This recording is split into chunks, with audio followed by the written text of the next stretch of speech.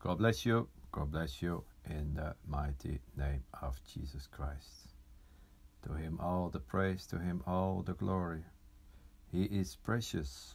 He is amazing. He is the Word. He became the Word.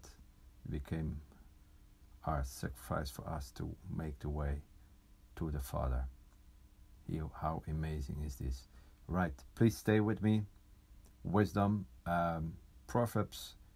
I wanted to speak about, deliver this message by the mercy of God. And Proverbs chapter 3 verse 6 teach us this.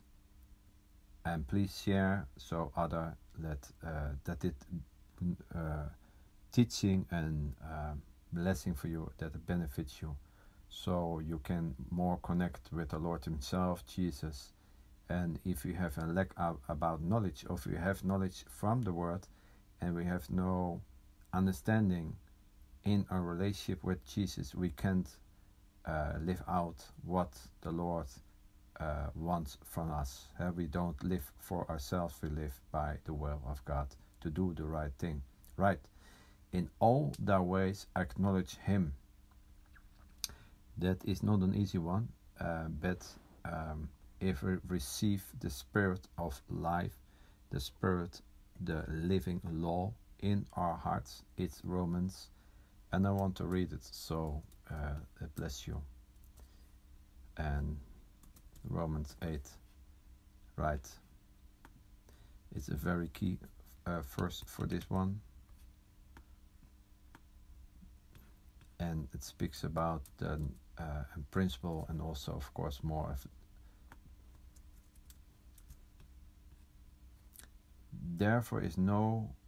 Therefore now no condemnation to which are in Christ Jesus.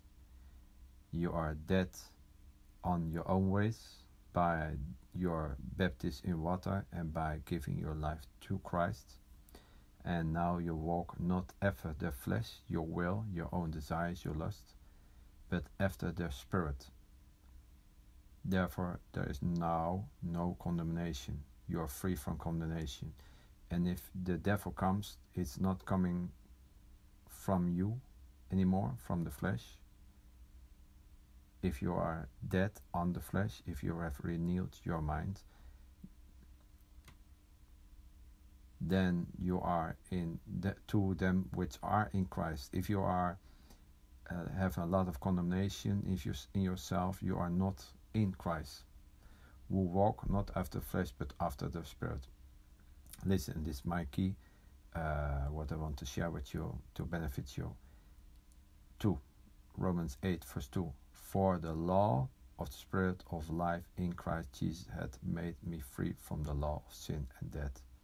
That means if the Spirit is in you, then the law of life, the living Spirit, the living law is in my heart, is in me, and live out a life what God desires for him to do. And that is very key, that if you are in all your way acknowledge him, is not possible to do it for yourself. You need the Spirit of God to work this out in you. And he directed their paths. Proverbs 3 verse 6. That is very key. That is not by your own efforts, to your own strength, your own power, but the Spirit of God can work this out in you. So you must obey him.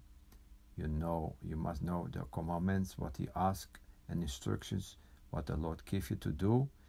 And you must build up a heart treasure, and your heart treasure is your mind.